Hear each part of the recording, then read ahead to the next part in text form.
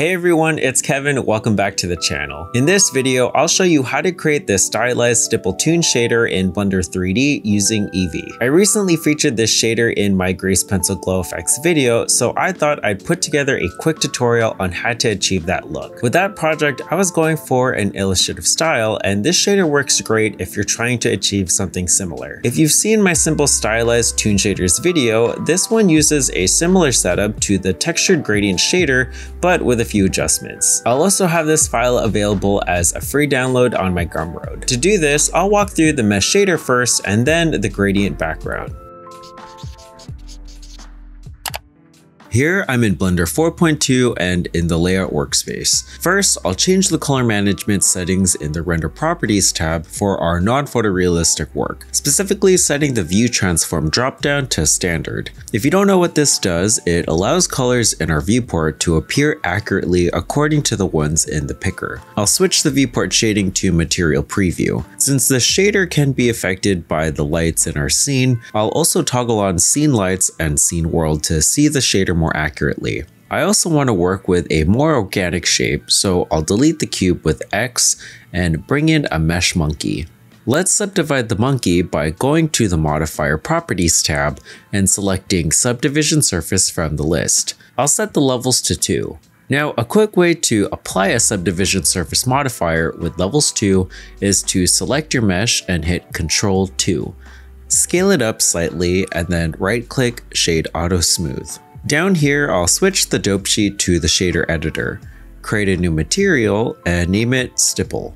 The first part of the shader will be a basic toon shader. Bring in a shader to RGB node and a color ramp, and place them both after the principled BSDF. If we change the color ramp's interpolation from linear to constant, you'll see it reflected accordingly. And if I shift the sliders, I can change the coverage. This setup is pretty common and it allows you to achieve a cel shaded look. The shader to RGB node is specific to Eevee, and it converts a shader's lighting and shading information into flat color data. Essentially, it takes complex shading properties like reflections and material responses to light and simplifies them into pure color output based on the scene's lighting, which is why you'll often see this setup paired with a diffuse BSDF instead.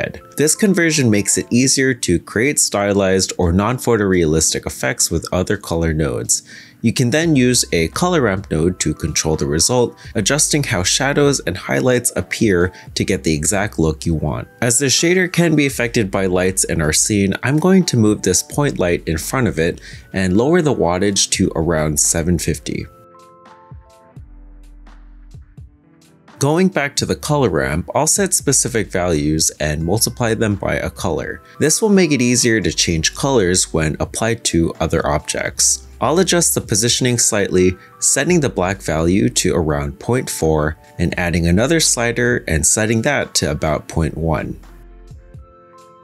Next, I'll bring in a mixed color node after the color ramp and set it to multiply. Set the factor to 1 and choose a color for the B input. You'll see our monkey changes hue accordingly. The colors look a bit flat, so to make them richer, I'll shift the darker value in the color ramp to a cool hue and the lighter value to a warm one. You might encounter a situation where the sliders won't allow full control over the coverage. To fix this, I would usually recommend lowering the value of the base color in the BSDF. However, since we'll be using it for this shader, let's add a math node and place it after the shader to RGB node. Set it to multiply with a starting value of 1 and adjust as needed. Now let's move on to the texture. I want to create some texture at each color transition, so let's bring in a gradient texture and a Voronoi texture node.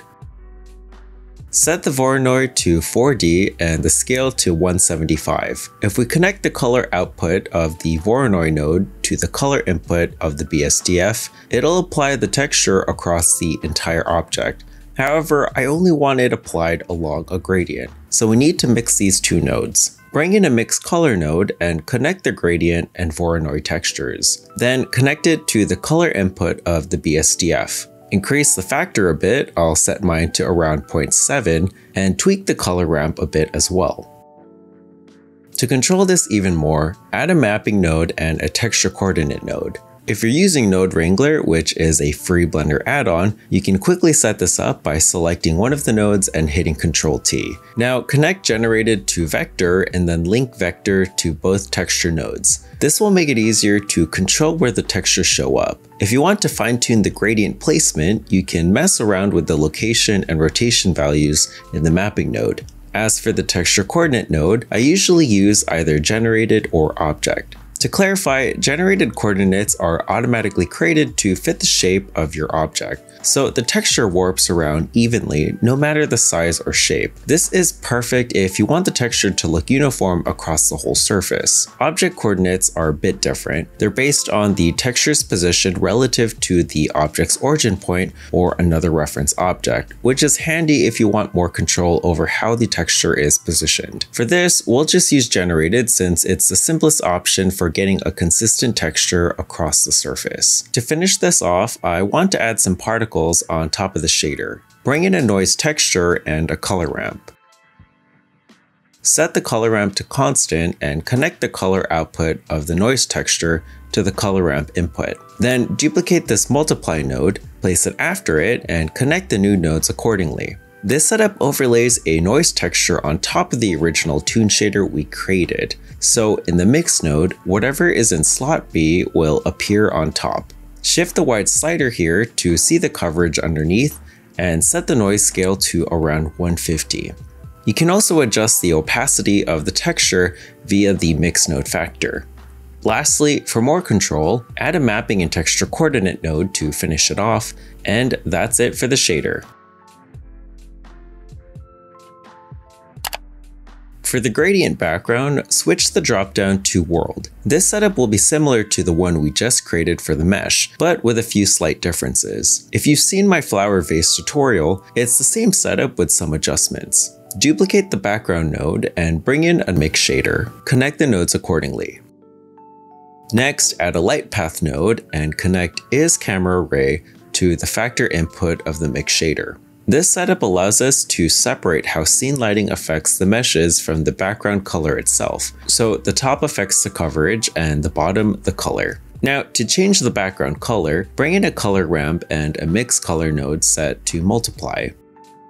Set the factor to 1 and connect the color ramp to the A input. Then the result to both background nodes. Similar to our previous setup, specify your values and choose the color you want for the background in the multiply node. If you'd like, you can duplicate the color ramp from the previous setup and use those values as a starting point.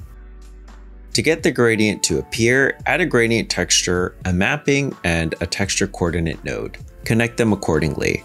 Set the Y rotation to 90 to orient the gradient vertically, and set the X location to 0.25 to lower it. For the texture details, bring in a noise texture and a Voronoi texture node. Set the noise scale to 150 and the Voronoi to 4D with a scale of 800. Connect the mapping output to the vector inputs of both texture nodes. Then add a mix color node to combine them. Connect the noise and Voronoi textures to it and lower the factor to 0.2. Finally, duplicate the mix node, place it after the gradient texture node, connect the nodes accordingly, and set the factor to 0.8. To adjust this, it's easier to do this in camera view. So here I brought in a new window and set the left viewport to it. Again, you can adjust the mapping values and the color ramp slider positions to your liking. And that's it for the shaders.